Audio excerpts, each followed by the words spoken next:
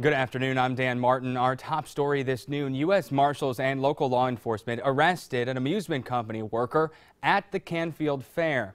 The suspect is from South Carolina and was wanted there for trying to meet a teenager for sex and sending nude photos on social media. 27 First News anchor Dave Sess is live at the fairgrounds with new information about the case this afternoon. Dave?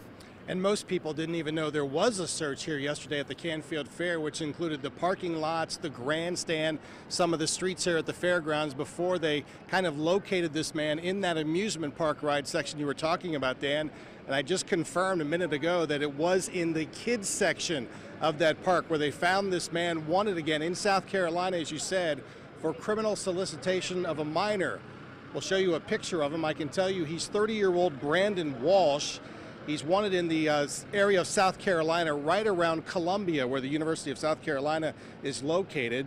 How this all happened was there was a warrant issued for his arrest on Friday, and then U.S. Marshal Service in South Carolina called here yesterday to the Northern Ohio Violent Fugitive Task Force. They had some sort of tip that he was in this area.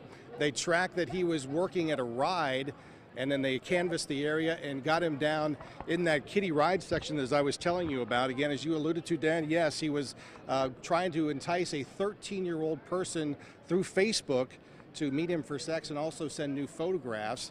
I talked to the U.S. Marshal Service this morning. They were telling me this is exactly why the task force was set up in 2003, so that somebody who was wanted miles away, if they thought there was a chance they would be in Ohio, that they could track these types of people down and find them immediately. And that's exactly what happened yesterday. Of course, Brandon Walsh will be charged. He's in jail right now here in Mahoning County.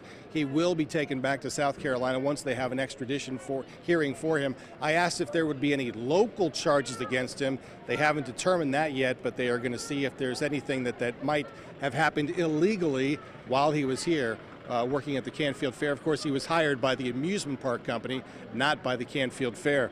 As for what was found with him, I understand there was a phone that they fished out of a porta-john, and they've been searching that for more information. But again, right now, Brandon Walsh, 30 years old, under arrest and in the Mahoning County Jail right now, waiting to be taken back to South Carolina, where he will undergo charges for criminal solicitation of a minor. Live at the Canfield Fairgrounds, I'm Dave Sess, WKBN 27 First News.